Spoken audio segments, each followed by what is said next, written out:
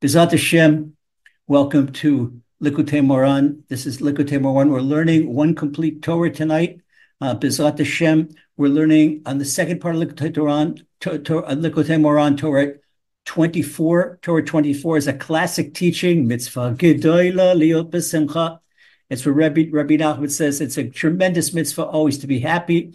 And this is also going to prepare us for Passover. At the end of the lesson, we're going to talk about Rabbi Natan's commentary on this Torah that he writes in Likutei Halachot. Likutei Halachot is the Breslover commentary on Shulchan Aruch. It was written down by Rebbe Nachman of Breslov based on the teachings of Rabbi Nachman, and he explains the Shulchan Aruch according to the principles of Likutei Moharan. Okay, so if you have a Likutei Moharan, you can open up the second part, Torah 24. And Rabbi Nachman starts off, he says, Mitzvah Gedola liot b'simcha litgaber lachik atzvut v'mara shchora b'chol kocho. It's a tremendous mitzvah to be happy always and to make every effort to avoid sadness and depression at all costs. Then he continues. So this is something that many doctors, bright doctors and natural path doctors they're aware of. Indian doctors, Chinese doctors, they know because they got their medicine from us, from ancient Israel. Kol hacholata bayin al adam, kulam bayin mikilkula simcha. Ki ish asara minei negina shem b'chinat simcha, k'mo shekatuv, alei asor v'alei nov v'alei higon b'kinol ki samachtani, Hashem b'falecha b'maseh dachanein. Rabbi Nachman says all sickness that people suffer from is the outcome of a breach of joy. Says he traces, Rabbi Nachman traces all sickness, breach of joy. We're soon to see this. This is a masterpiece of Rabbi Nachman's knowledge in every single intellectual discipline. He knows medicine better than doctors. He knows astronomy better than the astronomers. He knows mathematics better than mathematicians. He's got the secrets of divine wisdom. Within the secrets of divine wisdom, it's kindergarten, the wisdom of this world. And Rabbi Nachman has all that on the palm of his hands, and he never learned a word in a secular book in his life. Okay, so that's the answer to people that say, oh, they don't have a secular education. What's it, just a yeshiva education? You have to learn in yeshiva, you have to be serious and go in depth. But when someone learns, they're greats of our time, the Rambam, Maimonides, that Melitzer Rebbe's grandfather, the Shatzer Rav of London, never opened up a secular book in his life, and he knew science and astronomy. The professors from Germany visit him in an astronomical fair in London, and the Shatzer Rav, he said they made a 0.2 second mistake in the orbit of the moon around the sun, and they all couldn't believe it, but he was right. He was right. He was more accurate than NASA. Okay, so that's why we call Rabbi Nachman Nachal Novea Makol Chachma. We call him a flowing river, the source of wisdom, because he's plugged into the source of wisdom, the divine wisdom. So now he teaches us how our health is connected to our mood. Okay, Rabbi Nachman says there are 10 types of song, which are synonymous with joy, as King David says in Psalm 92. Now, if you talk to a master composer, maybe Zubin Mehta in India, and how many types of song are there? How many types of melody? I said, Pete, what are you talking about? What do you mean the question? Because he doesn't know we're talking about the type of melody that the Levites had in the Holy Temple. And this was melody that came right down from the Almighty. And this is what we mentioned this last night in our Moon Hour lesson, that if we would hear one time the music in the Holy Temple, we'd say midnight lamentations and cry our eyes out. Okay, so Rabbi Nachman says in Psalm 92, he says Psalm 92 with a 10-stringed lyre and with a psaltery.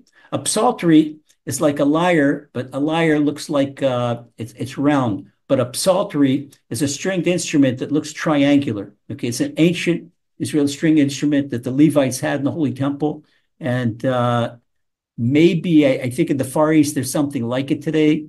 In Afghanistan, Afghanistan has something like that. The Pashtun, and say the Pashtun, there's a lot of proof that the Pashtun are one of the 10 lost tribes, that they come from. There are many names within Afghanistan, that are Hebrew names that they named the tribe, and they have a lot. The Pashtuns have a lot of customs that resemble our customs. Okay, so it's that King David mentions three instruments here: a 10-string lyre, a psaltery, and with a solemn tone on the harp. Okay, so then he says, "You have given me joy by your deeds, Hashem. I sing with joy at the work of your hands." So what do we learn from this? Rabbi Nachman says, "Elu yud binei negina ba'im betoch 10 minei tfikin." This we learn from what King David just said, that joy is synonymous with song. When King David says, he mentions the song, he mentions playing instruments, and he says, "You've given me joy by your deeds, and I have joy at your hands." So we have a juxtaposition of music and joy, a juxtaposition of instruments and joy. Okay, this was King David. Now, Rabbi Nachman goes a step further, and he says, "Ele yud minei negina ba'im betoch 10 minei tfikin." Oh, Rabbi Nachman says there are 10 types of melody that correspond to 10 types of pulse. Ask your cardiologist how many types of pulse there are. Maybe he'll tell you 7 or 8. No, remember, it's 10. They're 10. Again, Eastern medicine, Indian heuristic medicine, they understand the 10 types of pulse. And I think 10 types of pulse, they got that. Where is it mentioned in Torah? It's mentioned in Zohar. The Zohar, Rabbi Nachman said the Torah in the back of his hand. And the Zohar, Rabbi Shimon Bar Yochai, talks about the 10 types of pulse when it's going to tell you about them and list them. But afterward, if you like anybody wants, I'll send them a list of them. Okay, I did do research into exactly what are the 2 types that the modern doctors don't know about, that the Indian doctors knew about, that Rabbi Shimon Bar Yochai knows about, because they aren't listed specifically in the Zohar, but Rabbi Nachman understood them intrinsically. He knew how to understand a word within word. Okay, so we learn that there are 10 types of songs that enter into 10 types of pulse.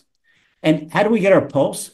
That the song comes from above, the song gives them vitality. Okay, now I'm going to give you a little secret right now.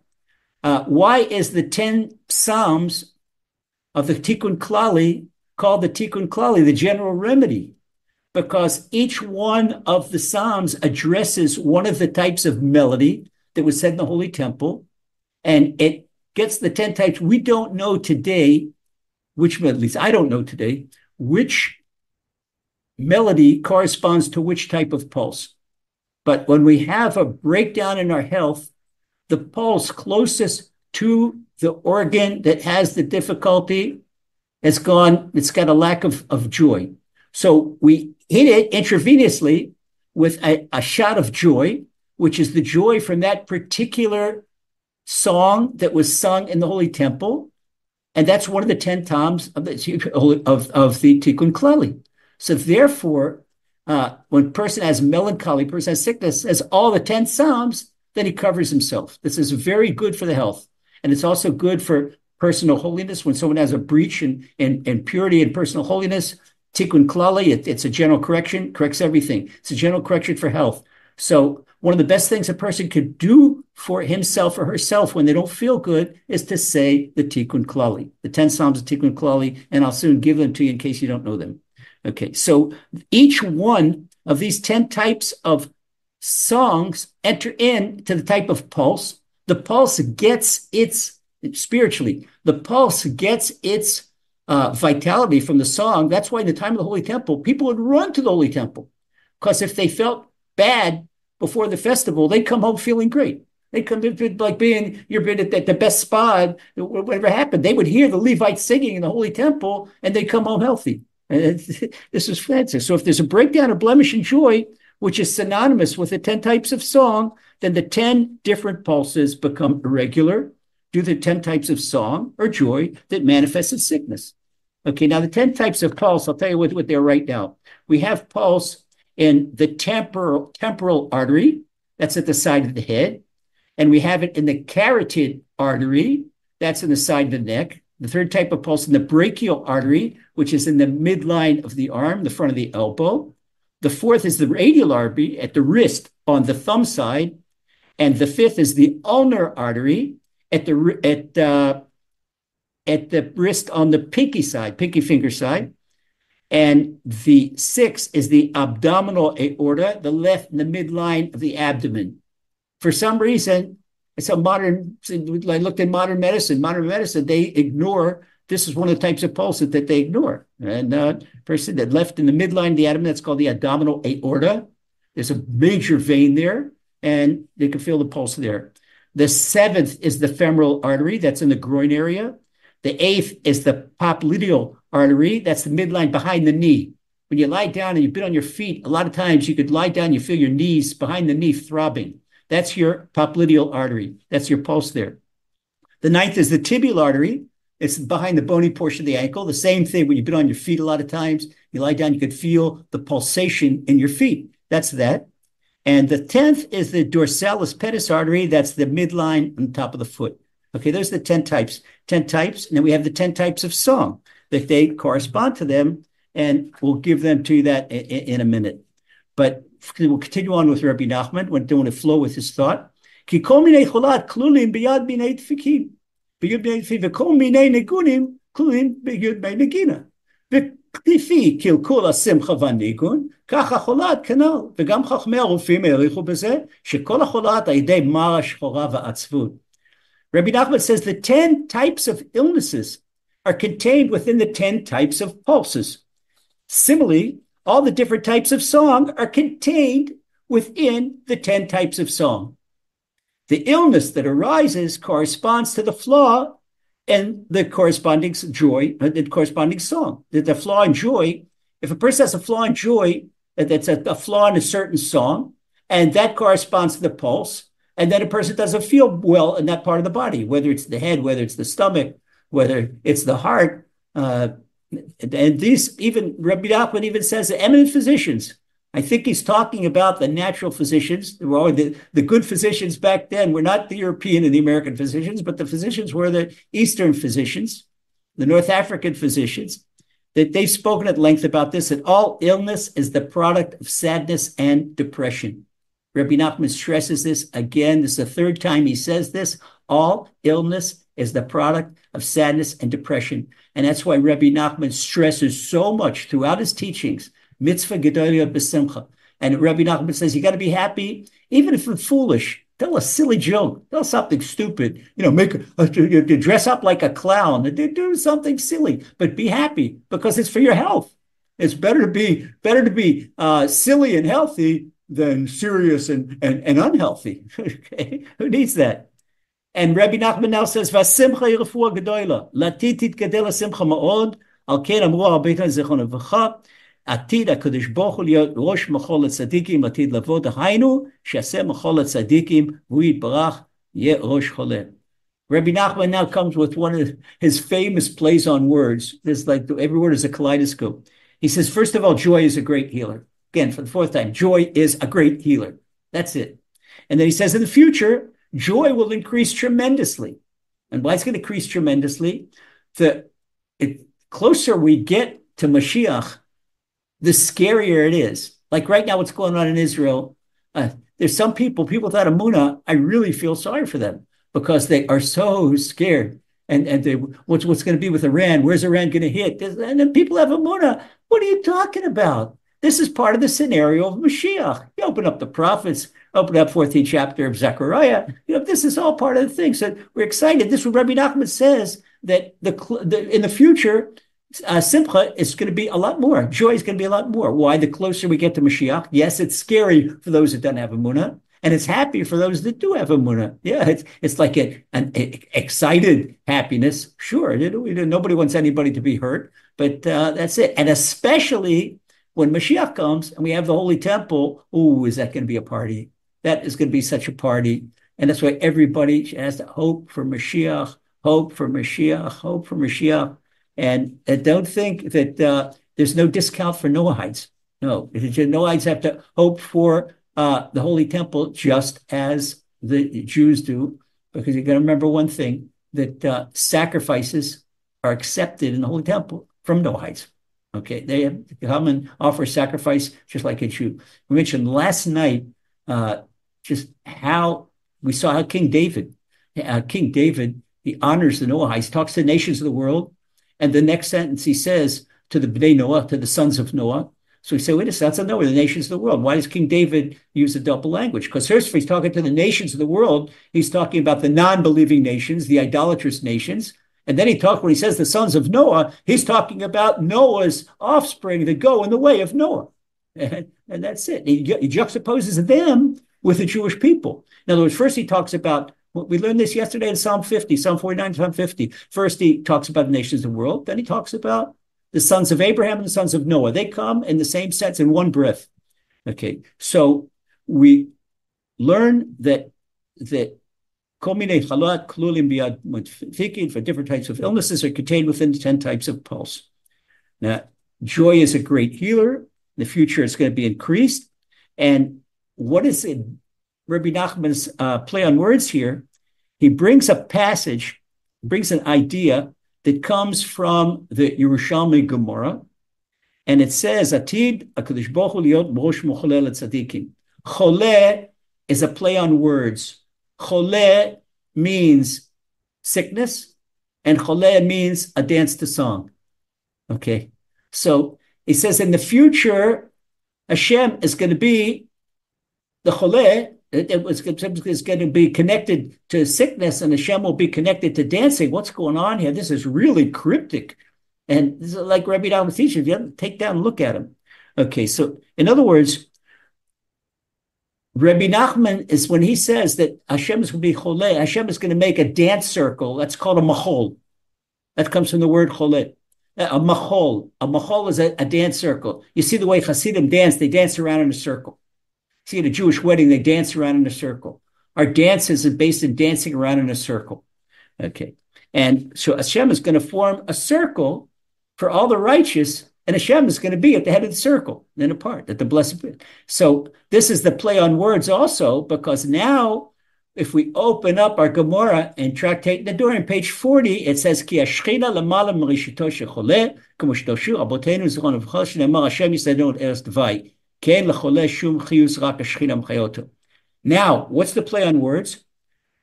The Gemara also tells us that the divine presence hovers over the head of the sick person. And we say in Psalm 41 that God sustains the sick person on the sickbed. In other words, the Gemara tells us that when a person is lying down on his or her sickbed, heaven forbid, that on the head, on the bedstand, right over the head, that's the divine presence. Because when the person is really sick, the person has no vitality. So what does Hashem do? Hashem, he practices all his mitzvot. He does all of his mitzvot. And there's a mitzvah to visit the sick. Hashem visits the sick. Not only does he visit the sick, he revives the sick. Because the sick has no vitality on their own. Hashem's giving their vitality. Hashem is giving them their breath. Hashem is giving them their heartbeat. That's Hashem. So we see that Hashem is the head of the dance, which is machol, and Hashem is visiting the sick, and that's choleh. And from the same word, choleh, this is the play on words, and Rabbi Nachman explains it. So he says, Latid ayedei simcha yitaken kol hacholat. So in the future, all sickness will be remedied through joy. As Hashem yitbarach rosh choleh, rosh hamachol, and Hashem will be the head, exclusively the head of the dance, because Hashem won't need to be visiting the sick, because everybody will be happy and they won't be sick.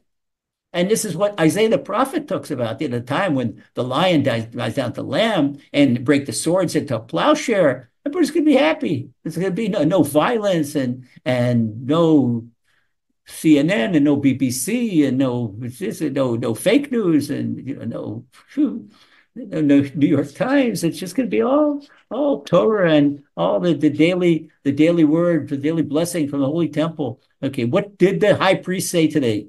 What did the head of the Sanhedrin say today? And that's going to be, everybody's going to be happy. And be happy. By the way, be very, very, very careful. If you go on social media, I know we have social media. Emuna Beams has social media. Personally, I have social media. We use social media to advertise our lessons.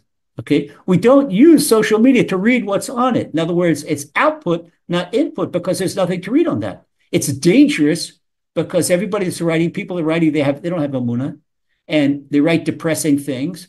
And why? Person literally makes himself or herself sick. Be very careful. Stay off of that. And if you do need it to advertise something encouraging, something positive, something kosher. Give, but don't receive. Not for that. You don't want to drink water out of a polluted, contaminated source. You got to drink that's why water. You want to drink fresh water, fresh, healthy water. Okay, so now that is why that both the joy and the dance are called chayil. In the future, that Hashem will only be the head of the dance because he won't need to curse. Everybody's going to be healthy. Now I'm going to tell you the 10 types of Nagina and the 10 Psalms of the Tikkun Klali and where they appear. Okay, the first Psalm, the Tikkun Klali, is Psalm 16.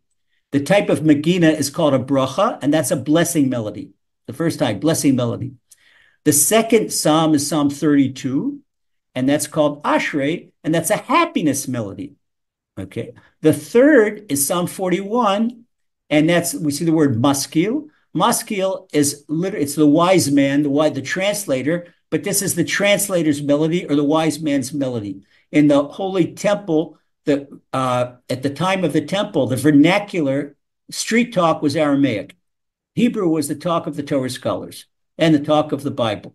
Okay, but the industry. So what would be is when one of the sages would give a lesson, he would say it in the holy tongue, in Hebrew, and the wise man, the translator, he would translate it over in Aramaic. Okay, so there was a wise man translator, he translated some of King David's Psalms, that's called the Maskil, and in the Holy Temple. So he had his own melody, and that's one of the 10 melodies. 4 is Shir, that's the basic song. That's the basic song. Let's if you play the guitar, that's your CFG7. Okay, that's your basic 3 chords. That's a Shir. 5 is Nitzuach. Nitzuach is the conductor's melody. Conductor has his own particular melody. 6 is Nigun. Nigun, that is the basic melody. Ask me what's the difference between a basic song and a basic melody. A song is vocal. A melody is without words, with instrumental. Okay, there you go. I see David's playing the guitar already. Go ahead. You can play in the background, David. 7 is the prayer melody, tefillah. That is in Psalm 90. Oh, by the way, I didn't give you, okay, Maskil, number 3, that's Psalm 41. Number 4 is Psalm 42. Number 5, Nitzuach, the conductor's melody, is Psalm 59. The basic melody is Psalm 77. The prayer melody is Psalm 90. And the 8th melody is Hodu. That's the gratitude melody. That's Psalm 105. And Mizmor, which is Psalm 127, that's the song of praise. And finally, we have the 10th, and that is in Psalm 150, the final Psalm. That's Hallelujah. Hallelujah, brother. Hallelujah, sister. And that is the jubilant song. That's the Hallelujah. Okay, and that's what the gospel folks love that. They put that. Okay, but we look forward to hearing all 10 types. Now, the mystery is which melody corresponds to which type of pulse. I don't know. I didn't find anywhere where I could find anywhere in esoteric sources or in Rabbi Nachman's writings. And that's why we say the entire Tikkun Klali at once to cover all our bases. And then we had all 10 types of melody. And this is the brilliance of Rabbi Nachman. There was a big complaint in the heavens that the dark side did not want Rabbi Nachman to bring down the Tikkun Klali, the 10 Psalms. They didn't want this to happen. Okay, but Rebbe Nachman, he did. And according to tradition, this is one of the reasons why Rebbe Nachman was taken young. He sacrificed for it. He said he had to bring it down because he had to give people a solution for sadness, a solution for sickness, a solution for breach in personal holiness. Person messes up in personal holiness. Rebbe Nachman says, Ein yush bo'olam klal. There's no despair in the world. He says, since he brought down from the heavens the secret of the 10 types of nigun, the 10 types of melody, 10 types of song that he got from the portal of the Levites. This we know where they come from. They come from the portal of the Levites and way up in heaven, very, very high portal in heaven. And he brought them down. But he said, since he brought them down, that there's no reason for despair. So even if you've done the worst sin and you do tshuva and you say Tikkun Klali, there's no despair. Okay, so this we've now learned all of Torah 24 in the second part. Now its connection to Passover.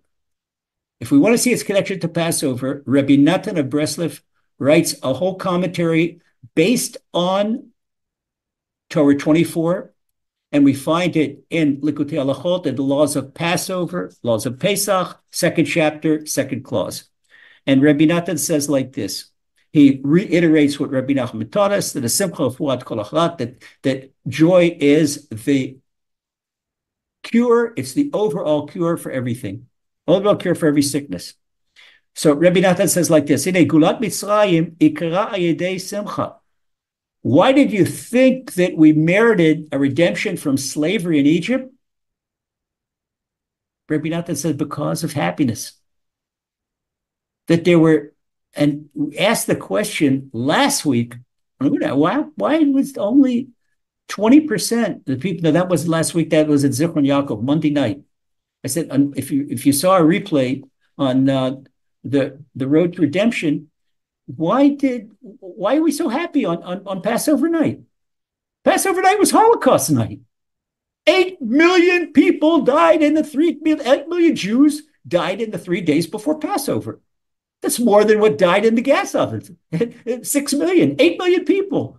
And here we are, Avadim Yinu, and with our best clothes and our best silver and our best jewelry. And a woman is not supposed to flaunt her riches, but you come to the Seder table, young lady, with all your gold and all your rings, and you flaunt it, because this is the gold that you took out of Egypt. This is commemoration of the spoils from Egypt. So you come and you look like a princess. You look your best, and you're decked out in gold. We don't do this. You go to a wedding and make people look at you, and you're flaunting, and maybe bring I know, an evil eye. No, we don't do that. But inside the house at the Passover table, we do. What's all this joy? And little kids, we dress them up in their little Lord Fauntleroy suits and give them presents, afikomen. What's going on here? It's Holocaust night.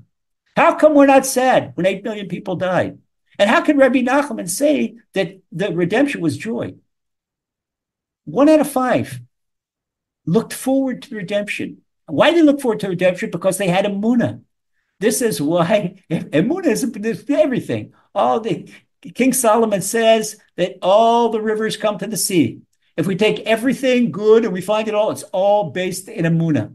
So the joy, it comes from Emuna. A person cannot have joy without holiness. It can't have holiness without Emuna. It doesn't go together.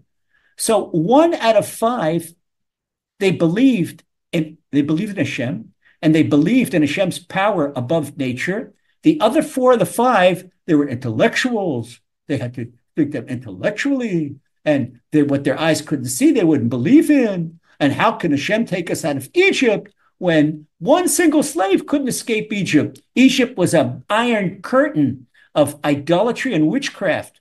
Pharaoh had Egypt closed up, and nobody could get out. And there's no way to get out of here. And no way to get out of here. Another reason is that they thought that the first 8 plagues were nature. And if it weren't nature, then the witchcraft of the Egyptians were PhDs in witchcraft. They could do that. They could take a little bit of water and turn it to blood, but they couldn't turn blood back into water. And they could produce a frog or two out of black magic. The Egyptian witch could pull a frog out of his sleeve, an Egyptian soothsayer. And so they said, maybe it is. But when it came to the last 2 plagues, they weren't around, because Rashi tells us that they died in the 3 days of darkness. Why they died in 3 days of darkness? Because Hashem didn't want to embarrass the Jewish people in front of the Egyptians. So the Jewish people that didn't have Emuna, they said bye-bye. They didn't merit to the redemption. So to merit the redemption, have to have Emuna and Simcha, and then we merit the redemption. And it's going to be the same thing in the coming redemption also. The Gemara says not everybody's going to make the finish line. If you want to make the finish line, then your insurance policy is Emuna and joy and Simcha. And they go together, because when you know that Hashem is running your life, that's it. That's fine. This with 3 words of Emuna is all on that point. Our little book, 3 words of Emuna, that's standing on 1 foot. It says that the first principle of Emuna, Hashem does and will do everything. Second point, Hashem is our loving Father in heaven. Third point, if Hashem runs everything, if Hashem does everything, and if Hashem is our loving Father, it's a no-brainer that whatever he does is going to be the best.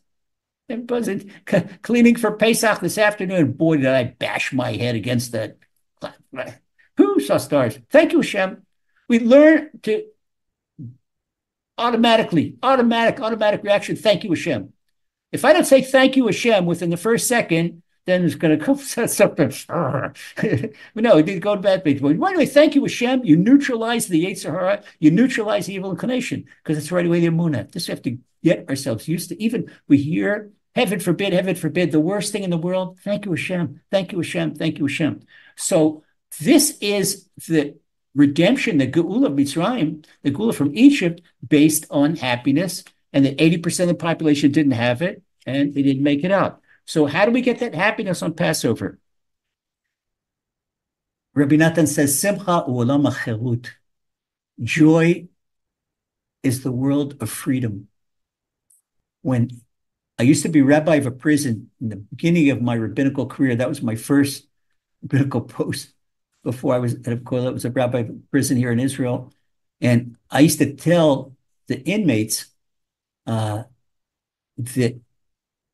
there's high walls in front of them, behind them, to each side of them, and had to go through, even when I would go to the prison in the morning, I had to go through 7 inspections and 7 locks. It was really depressing by the time you get in there. But up, if you could close your eyes and maintain joy, and that was what we used to do with spiritual rehabilitation in the prison. Teach them Torah, teach them Emuna. Emuna, I first taught the prisoners, and they got a lot of emotional hang-ups, but they find out that's freedom. When you have joy, you're free, and you could be depressed and you're shackled to negative emotions. There is no taskmaster like negative emotions that shackles a person and just locks them up like it's tied up in a straitjacket. So this is Isaiah tells us in chapter 51 of Isaiah, Ki b'simcha tetzeu, that by way of joy, you go out of all bondage. You're down the road. Okay, joy takes you.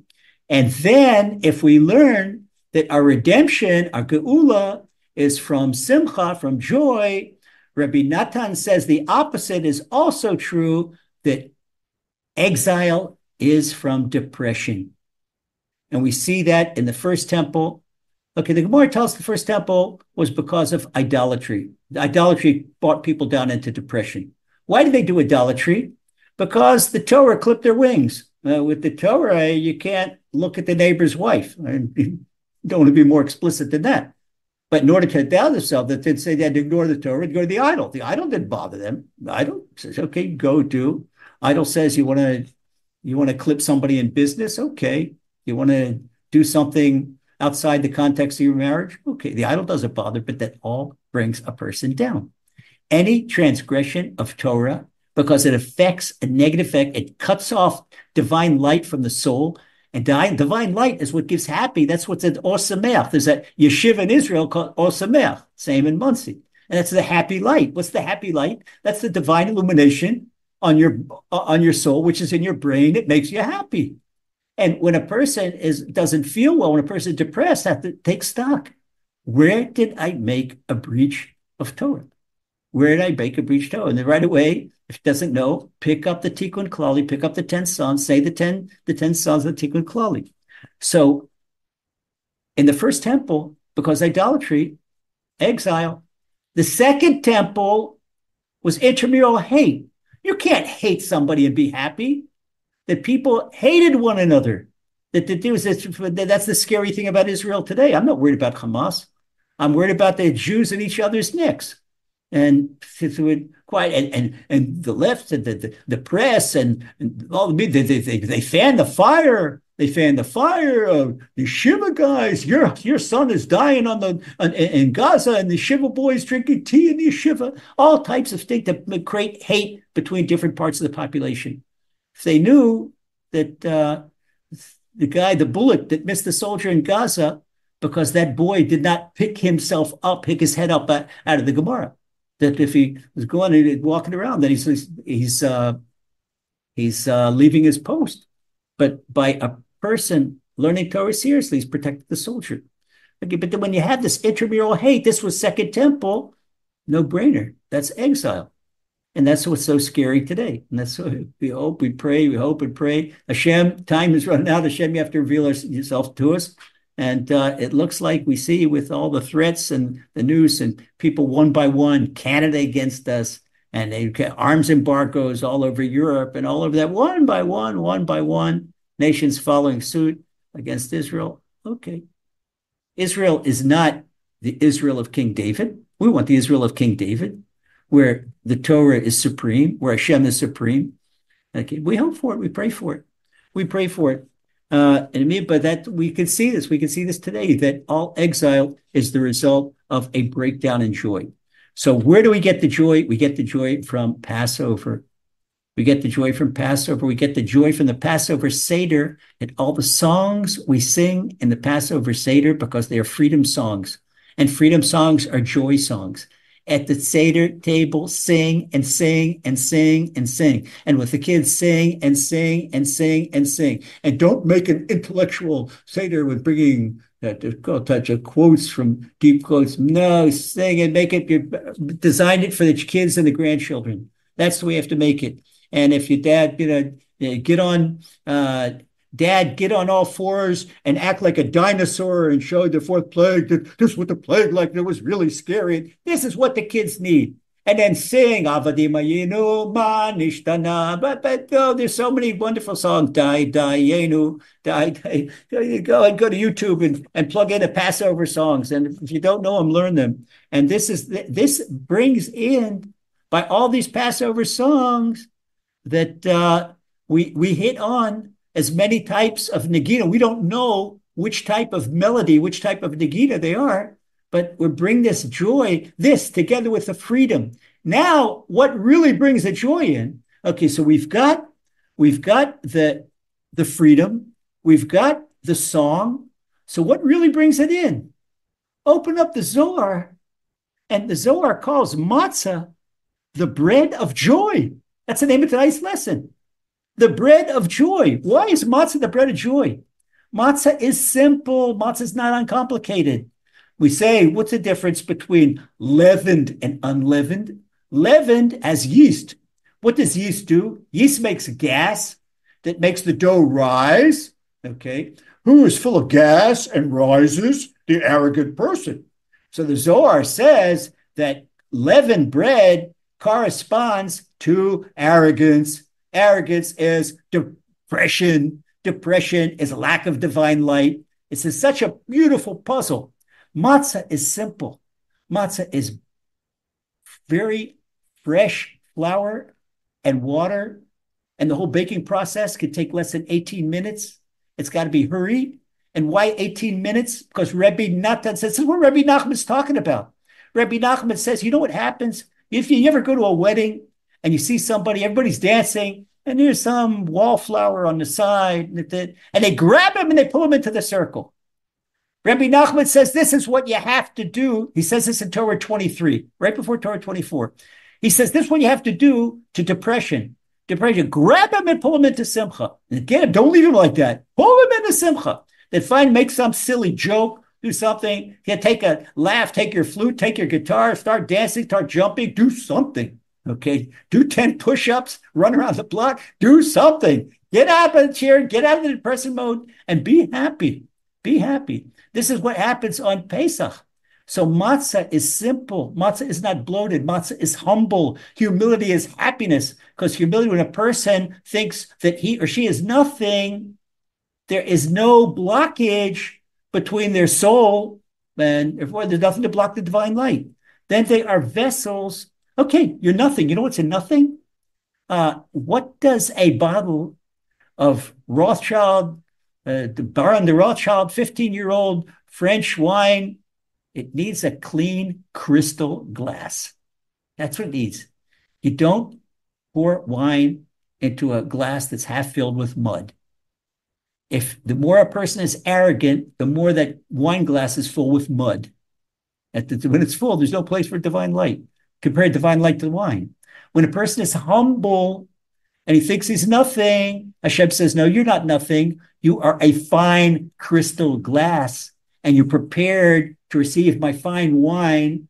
And that's called Yain Simcha, the wine of joy. That's divine light. And this is what happens when a person eats matzah. You see some people, when a person eats matzah without Emuna, oh, what is this? With plywood? When a person eats matzah with Emuna, the taste of matzah on Seder night is indescribable. It is divine bread. It's so fantastic. So you might ask the question, why are we allowed to eat regular bread during the year? Because 7 weeks after Pesach, every year at Pesach time, Nisan is the new month, we have to renew Torah. We have to renew our vows to Torah. That we do on the seventh week, 7 days, 49 days after Seder night, after Pesach. That's Shavuos, on the 6th of Sivan, when we receive the Torah from Mount Sinai. So in the meanwhile, while we're counting those days, after Pesach is over, we can eat leavened bread. But many big tzaddikim, they won't eat leavened bread until Shavuos. They'll continue eating matzah for 7 weeks. And they'll wait. One thing, Baruch Hashem. They're intermediate customs. Some just eat bread after Pesach. They eat bread on Shabbat until Shavuos, and some do. There's all different types of customs, but they're all based on this one idea. Once we receive the Torah, then we can eat leavened bread without being arrogant. But now this gives us a chance on the Seder night. We all become purified, and even though we don't sacrifice the Paschal Lamb in the Holy Temple, it's tantamount. The Seder night is tantamount. So we have the matzah, we have the singing, we have the story of coming out of Egypt, and we have our joy of freedom. And with all those elements, you should have the most wonderful Passover you ever had, and all your heart's wishes for the best. Amen.